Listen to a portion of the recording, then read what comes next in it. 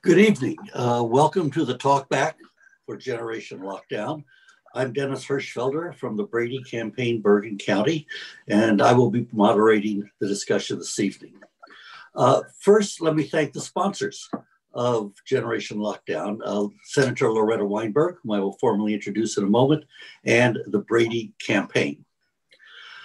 Before I introduce the panelists, let me remind viewers out there that this talkback is in real time, and you can submit questions to them via the chat button. The panelists for this evening, we have a terrific panel. Includes Senator Loretta Weinberg, who is the majority leader of the New Jersey Senate, a longtime Teaneck resident, and for the past 30 years, one of the nation's most important state-level leaders of gun violence prevention legislation, responsible more than anyone else for New Jersey being one of the top 2 or 3 states in this nation in terms of gun violence prevention legislation and programming. Sirad Balducci, the director and screenwriter. Flo Mitchell-Brown, executive producer. Laurence Fine, Students Demand Action Bergen County, and Caleb Brown, a student at TJ Middle School, Thomas Jefferson Middle School here in Teaneck. And I think it's fair to say without Caleb, we wouldn't be here this evening. And Caleb, I'd like you to share with us your story. How did the story come to be that you wrote that served as a basis for Generation Lockdown? Well, I'm going to be honest. I never thought that we were ever going to make this a movie. And this is so crazy to me, seeing this how. But I felt like this had to be told because this is serious. And school's supposed to be a place where you're supposed to be safe. And you don't have to worry about somebody coming in to do harm. So I realized that. And I was like, you know what? I think I should write about this, because even in my head, I was thinking, even if my message doesn't get sent out, my people in my classmates, my class and my classmates can hear my story, and yeah. So was this an assignment, or did you just do this on your own? Oh, this was an assignment back in 6th grade. Uh-huh. 6th grade, wow. And what did the teacher have to say when he or she got the paper? I guess it's not paper anymore. Well, I'll chime in here because her and his assistant teacher read it, and they called me immediately. And they basically, first they said, he's not in trouble. Caleb was going to be in a little bit of trouble, but he got into some good trouble this time. And all she said is, I'm putting it in his bag and you have to read it. Because they could not believe that an 11-year-old wrote this story, because it was so compelling, and it literally brought her to tears. And that's Mrs. Miranda, who was his 6th grade teacher at Thomas Jefferson Middle School. Wow. Flo, could you continue the conversation and tell us how did Caleb's story get to be a movie called Generation Lockdown, or serve as the basis for the film? Well, what happened is, after I read it, I was in tears by the time I read the essay. And this has been a matter that has been very strong in my heart ever since what happened in Sandy Hook, because at that time, Caleb was in 2nd grade. And I remember when I dropped him off at school after that shooting, we used to have this routine where he kissed me all over my face. I used to say, cover my face with kisses, so I have them all day. And he did that day, but then for some reason, when he ran to go into school, he stopped halfway and he waved to me. And I cried all the way to work, thinking about all those parents that are never gonna have that moment again, you know? So when I read this, it brought back all those emotions. And then I said, you know what? I was with my brother and I said, we have to tell this story.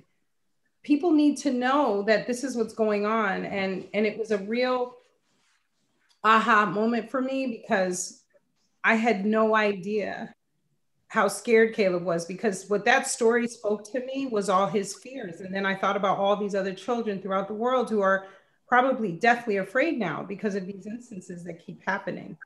That's essentially, you know, how it all came to be. And then I reached out to my partner in crime here, Sirad, and we had been talking about producing this type of content.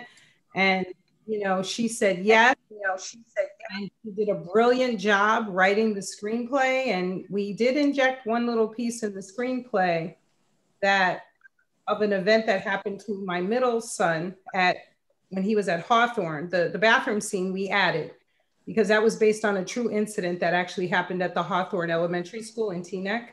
But it wasn't a shooter, but it was a domestic violence situation where someone got into the school and they locked the school down. And that was the first lockdowns that was real. And he did stand up on the toilet and he did wet himself. It was a very traumatic experience for him. So that's why, you know, we decided to add that part of it to the story. But the rest of the story was pretty much true to what Caleb wrote. Well, thanks, Flo. Sirad, share with us what were some of the challenges that you had in shooting this film and making this film? What you know, you're an experienced filmmaker, but what really did you have to think about in putting it together? I mean, I've been on a million movie sets and I'm very familiar with my way around, you know, coming from a film background. But, you know, going into this, you know, probably my biggest fear and challenge was, you know, how am I gonna traumatize these children actors, and how am I going to coach them through this? And but what was really surprising to me is that I was taught by these children, you know, they know how to do this because they do it all the time. And they know more about lockdowns and procedure and where to hide. And it's heartbreaking. But it was really, really moving. And what was really moving about it also was how passionate these kids and their families were about making this film. Everyone involved, all throughout every single actor, every single person who came to do background and, you know, showed up on that day, all understood what we were doing it for. So they were, you know, they were little activists in their own right. And it was really inspiring. And, and it was very intense. So that was what I thought was going to be a challenge going into it. And I was educated by them. I'm really moved. We were all really moved. It was a really incredible experience to go through. How many were the students, mostly students from BF, or were they actors, actresses? It was a mixture. I mean, we had many children and families from the community and from Teaneck, which was great.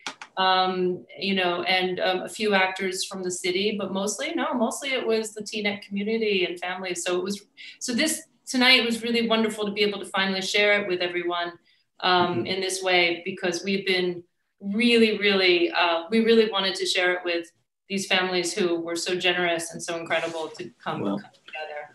Thank you. Laurence, I've known you since you've been a freshman, and now you're a senior. And I must commend you on the wonderful leadership that you're providing, both at in Ridgewood, in Bergen County, the state level, and most importantly at the national level. You really are a wonderful role model in the gun violence prevention movement. But what are your experiences with active shooter drills? Do you relate to what was shown in the film?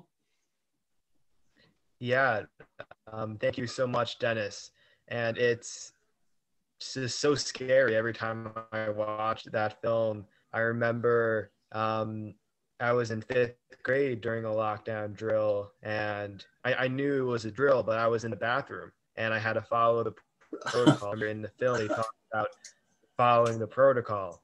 And it's something that we just have to become accustomed to. And over time, what I've seen, I remember the first lockdown drill after the Parkland shooting made a lot of people, including myself, feel uneasy. But to the question of whether people take it seriously, whether people are more anxious, it's a bit of both.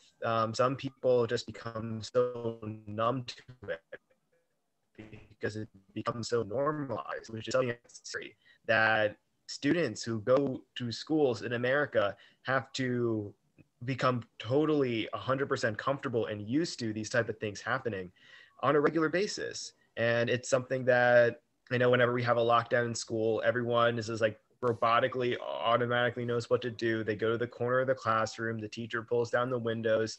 It just becomes part of a routine.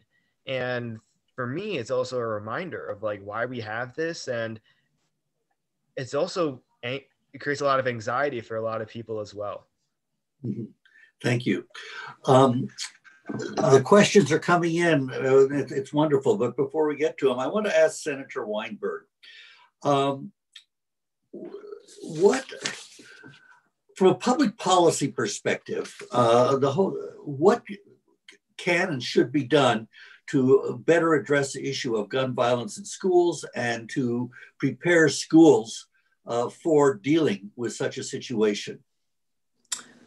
And Dennis, just before I answer that particular question, the story that Flo told of taking Caleb to school, I went through a practically a replica of that experience. Not too long after Sandy Hook, I drove my two grandchildren who were in elementary school at the time to school. And I watched them run through the playground entrance with the little backpacks. And it's suddenly, I saw the parents who had done that with this group of students.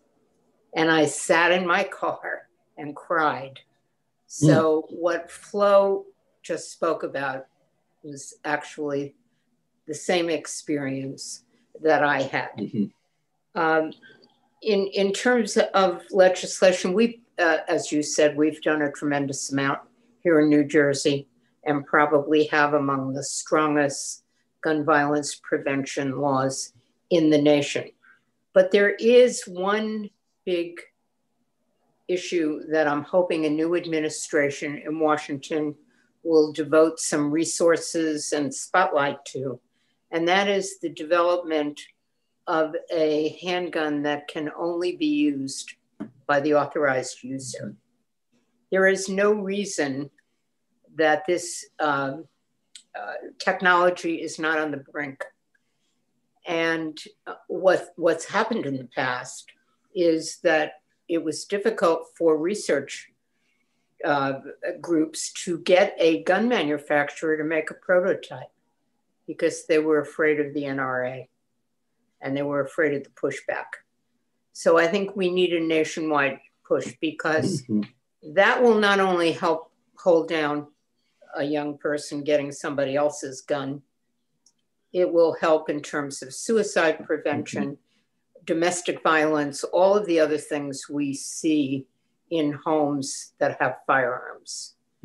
So that to me is one of the big undone issues in terms of our state laws anyway. Thank you.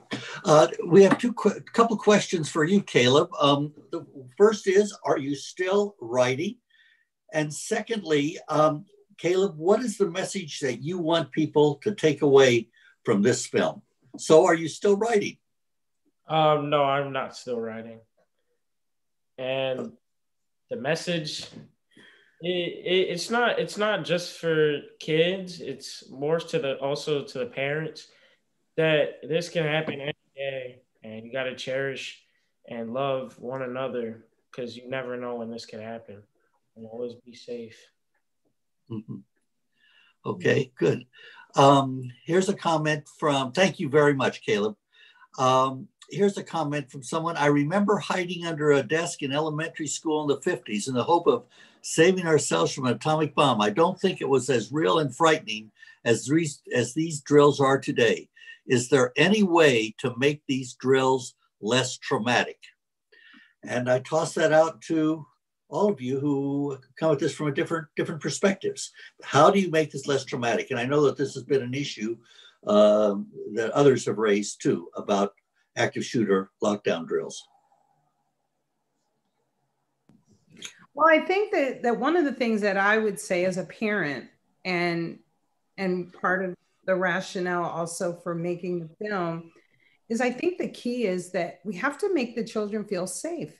And even myself growing up, when we had our drills, they weren't for this purpose.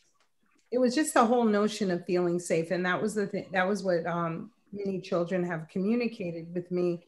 And the whole idea, and I don't know how many, I found out, I was astounded how many parents didn't realize the protocol is that if you're in the bathroom, that's it, you're locked out. They lock those doors. And the students know this. So can you imagine how scary it is for a child to know that he's locked out if he goes to the bathroom and there's a drill, there's one of these lockdowns, like a real live, lockdown situation. They have nowhere to go. So one of the things that I have thought about as a parent, because I have this awareness around it, is coming up with different ways that we can make the children feel safe. I was saying, we spend all this money. I lived through 9/11 and I've seen the level of security that has been put into these office buildings in the city. Why do we not have safe rooms for our kids? So if you are locked out, you have somewhere, they have designated like bulletproof safe rooms. They could go and they could just be there and just shelter in place. So they're not alone, because that was that moment that we displayed in the film. That the character Josh, he was all by himself. Jaden was alone, and they know it. So I feel, as like Caleb said, we're speaking to adults here. We're the ones that are making these decisions. Why are we not figuring out how to make them feel safe? And we're making them not feel safe because they know they can go to the bathroom and one of these incidents can occur. Yeah. And that's the protocol. Laurence and Caleb too, are your fellow students as traumatized as the students and teacher were in the film, appeared in the film? Do you feel that your fellow students share your concern and reaction to active shooter drills? Basically, he's saying, would you not feel safe if you were locked out? Does that make you feel not safe? In a situation like that, yes. Laurence? Yes. So I guess to add on to what I was talking about earlier, it's really a mix of both. A lot of students feel unsafe, but there's only so much trauma that can normalize a situation, which is also something that's so scary as well. The fact that it just becomes second nature. Oh, let's sit down in the corner and make sure that no one in the windows can see us. And I feel like sometimes we kind of forget of like, this is why we need to do this. But at the same time, others and everyone kind of react to the situation differently. And there's so much anxiety and it's scary.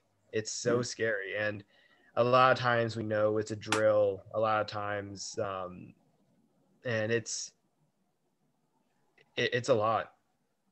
Yeah.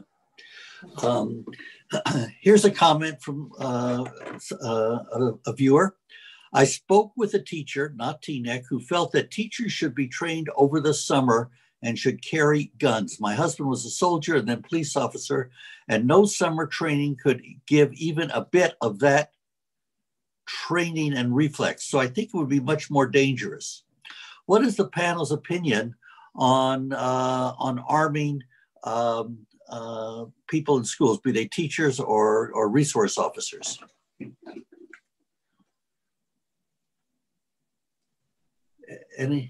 From anyone's perspective? I feel that in a lot of ways it's a distraction from the real issue.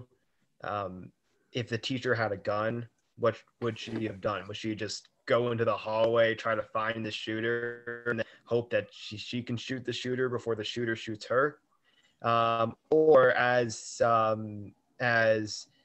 he's opening the door to try to shoot the shooter before he shoots anyone else. It's instead of trying to focus on how do we react to violence, we need to focus on how we can prevent violence.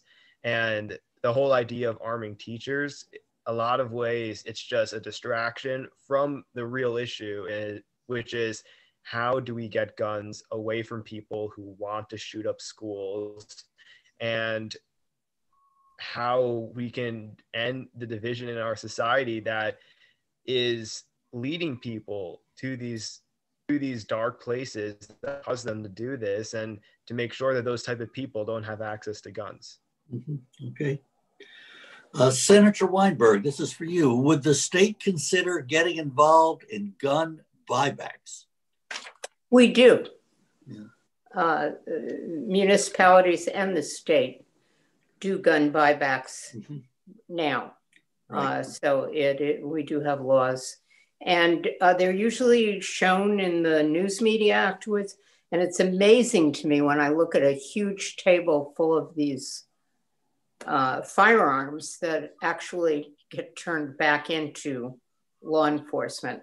And just one other thing, I would be wholeheartedly against having more guns in the school and arming teachers. I don't believe the teachers generally want to be armed and want to be trained, even if they could be. And all it does is bring more proliferation of firearms into the school building.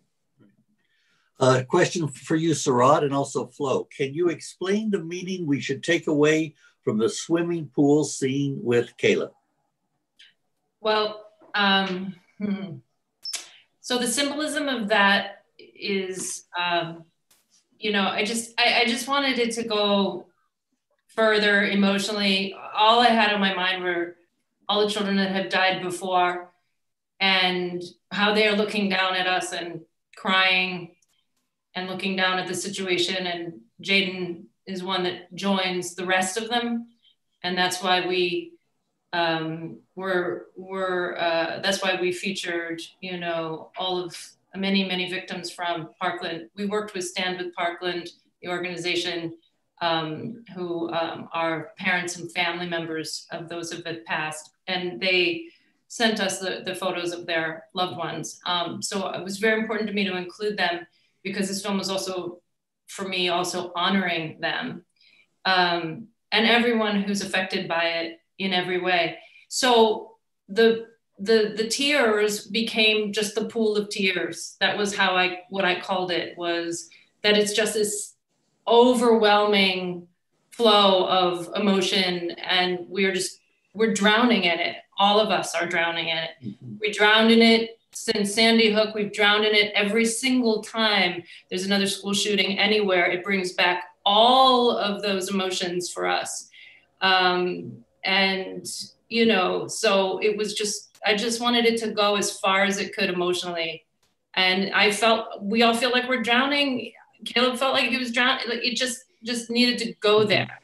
And you feel suffocated because you also feel helpless in this situation. We all feel helpless, you know. And after Sandy Hook, laws didn't change, and that's why we have to continue to put this message out there and move people so that they will get behind changing these laws once and for all. One other question for you, Sirad. How long did the film take to shoot, and who edited it? Oh, yes. So it took, it was a 6-day shoot. And yes, I want to definitely, absolutely. The DP is Lisa Rinsler, who is an amazing artist in her own right. And Alexander Hammer was the editor. His latest film is the Amy Schumer documentary on HBO. But he's incredible, and I begged for him to come on board, and I knew that he would take the fantasy sort of element of it and really bring that to life, which was very important to me. Because if we're going to be in a dream, let's be in a dream, you know. So the whole film is a dream, but in a way it's not a dream, because it's the reality of what our children are going through. So we're never waking up from it, you know. that kind of thing. So I knew that he could take it home. But yes, Alexander Hammer, he's wonderful, and Lisa Rinsler, incredible artists. Thank you. We have a question about from a teacher. How do I show this film in my classroom? And let me just interject that they're elementary school students, they're middle school students, or high school students. So Caleb, do you have any thoughts? If you were going to tell a teacher if you're going to work with a teacher, how to show this film to his or her class, what would you say? Or Flo? Yeah, well, what we're doing right now is we're exploring opportunities to design some curriculum to work alongside the film and create edits of the film that are age appropriate, because of course it's very graphic and it could be very traumatic for a child if you don't have the right tools to go alongside with it. So that's something that we're looking into and exploring right now.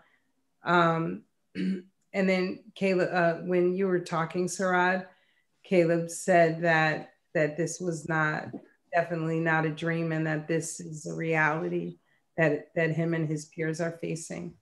One other point I just wanted to make about the film while we were shooting it, the scene that we shot with Joshua when he came into the room, that was a very powerful scene even for us as adults, because it created a lot of trauma for Josh.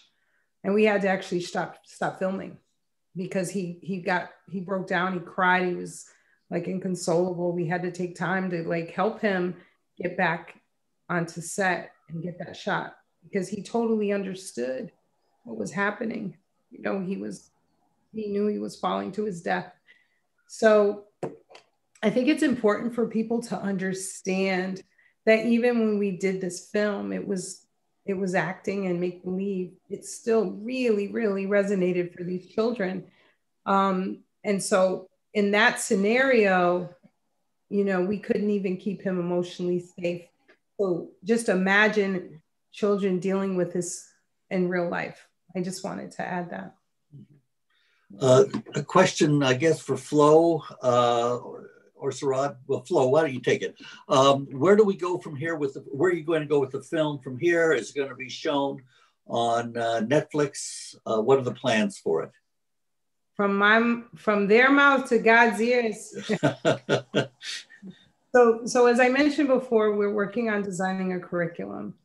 And the goal is that we want to make this curriculum agnostic so that Rod and myself and Peggy Connolly, who are my partners at Give Film, will continue to make these type of projects that stem from the voices of young people, stories that are written by young people, because it's important that we raise their voices. They are our future. So the goal is that absolutely distribution is really the key, is what we're looking for. And the opportunity to make more of these type of projects so that we can have them work along with curriculum, so that educators and administrators and community-based organizations that work with young people can show them and use them as a tool.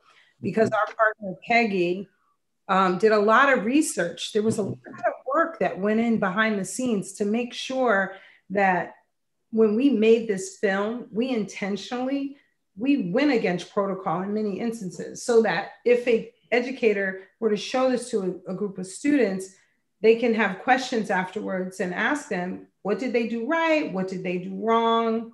You know, and provoke conversation. How about that? Give them an opportunity, a safe place to speak about their emotions behind this, because that's part of it too. Like whenever there's these shootings and these horrific instances that happen in schools, you always say, oh, they're bringing counselors in. Okay, you bring counselors in and what? And then what? What are the action items? And what are the long-term action items of support that we're giving them so that they can process? Thank you. We want to continue doing this, and we want to package this so that this film and other films that we make are able to get distributed throughout our world, so that people can use them in schools or community-based organizations, or people can view them at home and use the curriculum at home for parents to have conversations with their children. Thank you. Laurence, this is for you. What can be done to make lockdown active shooter drills less anxiety producing? What kind of, do you think more thought needs to go into the planning and execution of these drills to A, make them impactful, but B, to perhaps make them less of anxiety producing among students?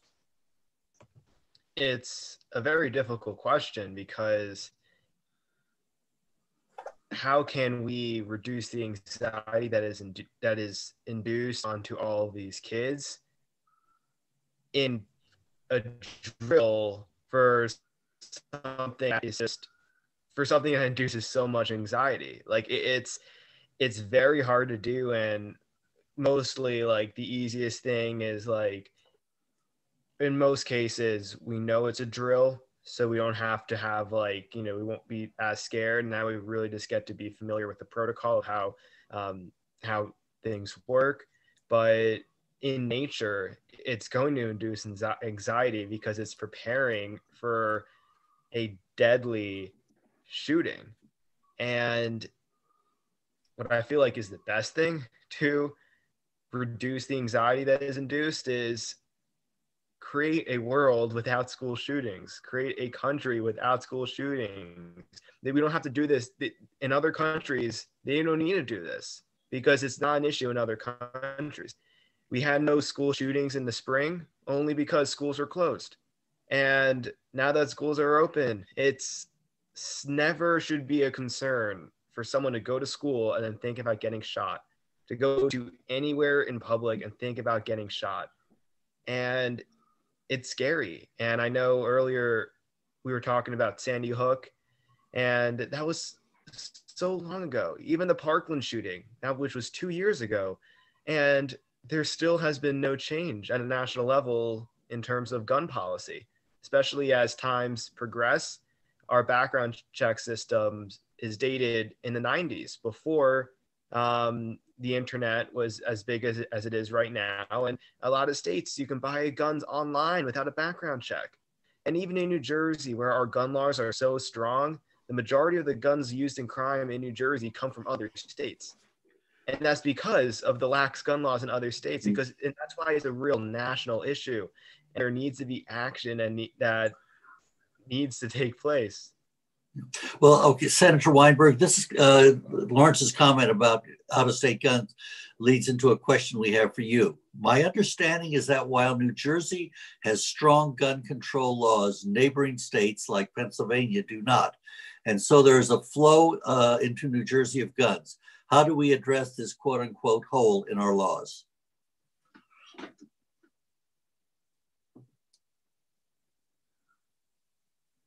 Loretta, are you there? Okay. That has to be done federally. And yes, we have been able to trace many of these guns. The gun alley comes through Indiana, Pennsylvania, into New Jersey. And we're dealing with some issues legislatively of being able to trace them back to if in fact the original seller came through a retail operation in one of those other states. So that is one issue we're working on.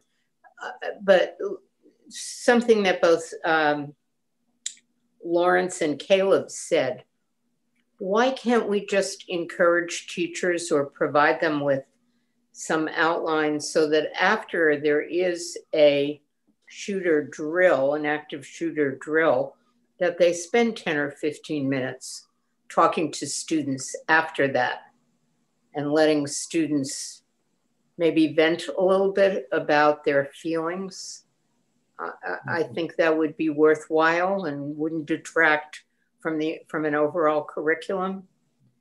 So that if that was kind of built into this active shooter idea, and again, what I don't learn from young people like Laurence and like Caleb, I learned from my own grandchildren. And I know how traumatized they have been from the active shooter drills. Caleb, we have a question for you. What was the most challenging part of this film for you? Definitely the pool scene. That was probably the most challenging one. And it was such a great shot because they had to get the camera on, they had to climb the ladder and then shoot it from over. And it was very difficult. We had to do that like 5 times and we had to change the clothes. So yeah. Where was it shot, Caleb? This was shot at my aunt's pool Uh-huh. in North Haledon, New Jersey. Uh-huh. Okay. Thank you. We have a question. I guess, Sirad, maybe you can answer it. Has the Teaneck Board of Ed seen the film? Flo, you say yes. So that's a better question for Flo. Yeah. So Flo, you say yes. The Board of Ed, the whole Board of Ed saw it? Yes, the whole Board of Ed and Dr. Irving, even Linda Kerwin in his office, the principal at Thomas Jefferson at the time, Angela Davis, they were all very supportive, and they have all seen the film. Yes, they even had the website. Board of Are there Ed. plans in the works, because one of Teaneck's own story gave rise to the film? Are there any plans to show it, let's say, to the all high school, like we did last year? Yes, well, I've been speaking with Adrian Williams over at Teaneck High School in the Board of Ed, and we have been definitely in discussion about bringing this film. And I have another film that I had worked on with my older son on suicide and bullying. So we're trying to figure out a way to create a series and bring these different films in so that, you know, we can tie in that these are students from Teaneck who went through the school system, but also they're all this subject matter that is relevant to young people. So yes, the answer is yes. Okay. Question I'm going to answer first, Laurence, and then Caleb. How often do active shooter lockdown drills occur?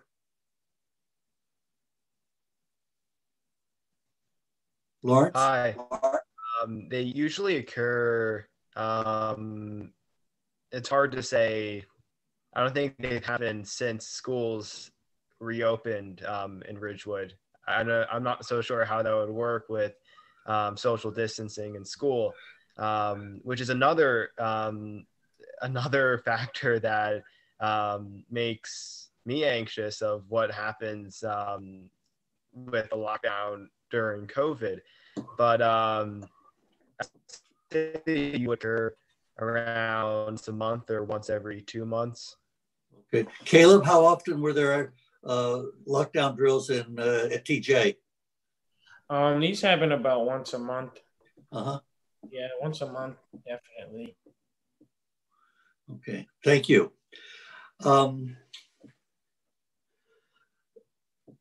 We have several questions related to what can we do to help.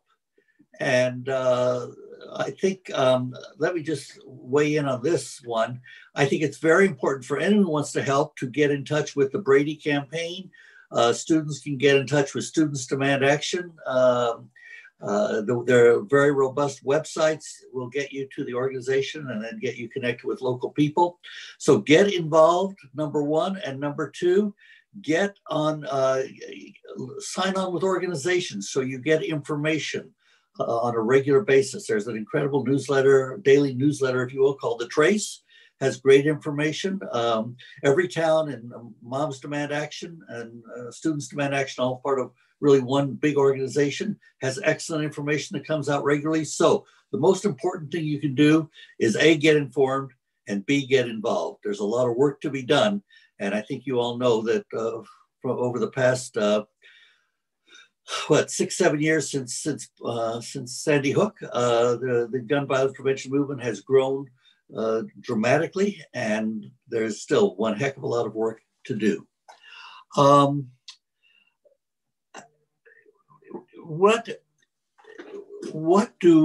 me direct this one to Sirad.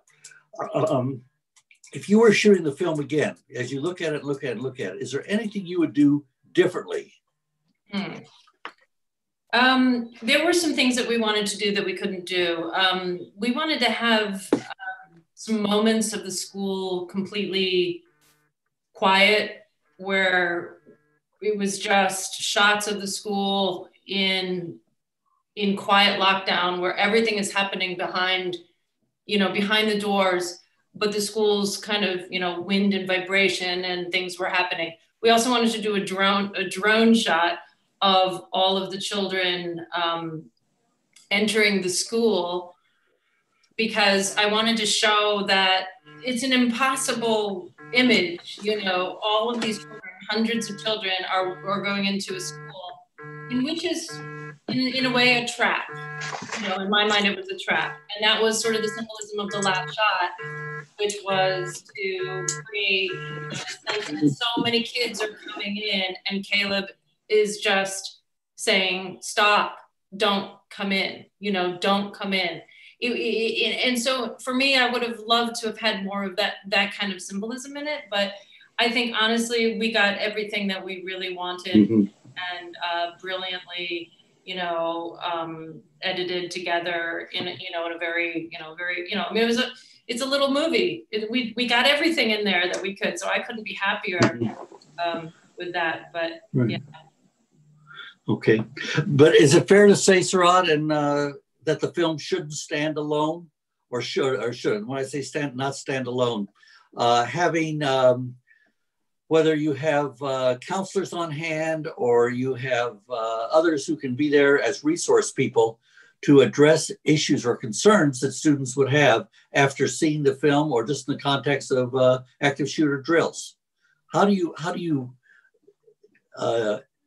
make it more understandable for students after seeing a film like this? I mean, I'm not sure. I mean, for me, I think we're all very sensitive, and we're very, very sensitive about who sees this film and what age you are to see it. Certainly I haven't even shown it to my 10-year-old daughter and won't for a long time. Really? Yeah. No, I'm very, very, people do ask that question. I think that it really takes understanding the big picture of what it is before, you can show it to a young person. They have to know what's going on.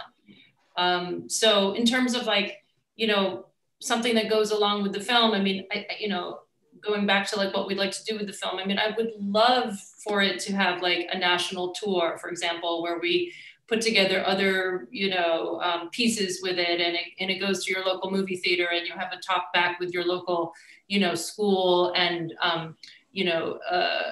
leaders in that community, and those kinds of things, where we could put together sort of an event, that could go around, so that we could continue to have this conversation and continue to put this message out there, because we shouldn't stop until we have the laws to protect our children, that put protections in place for our children, so we can all feel good and our children can feel safe. And safety is the number one. So if, we need to be able to work, the creatives need to be able to work with the advocates and the activists, and help them and let us help you. That's what this film is for. This film is to get people to stand up and to take action. So if we can continue to do that message all over the country, that would be the mission of the film. And that would be the success of this film. Okay. Caleb, we have two questions for you, and this may end up ending our wonderful talkback. Number one, when you wrote the story, was it a dream? Did you write it as a dream? And number two, what career are you interested in pursuing? So for the first question, no, I didn't have that dream. I kind of just was writing a story, and I kind of wanted to make it scary but realistic at the same time. And the second question, I'm pursuing basketball, and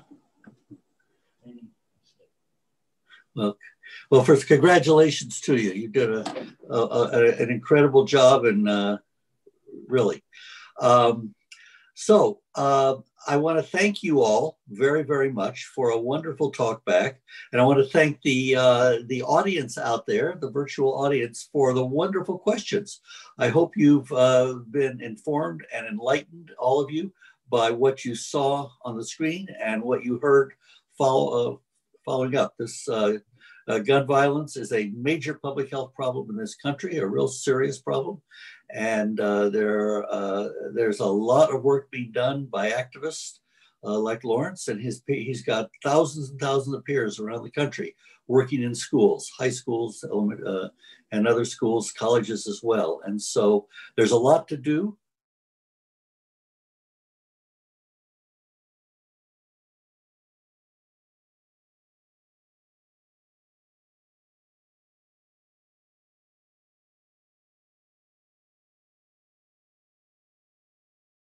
Found them the evening thought-provoking, and good night. Thank you. It was great. Thank you so much, everyone. Thank you. It was really wonderful.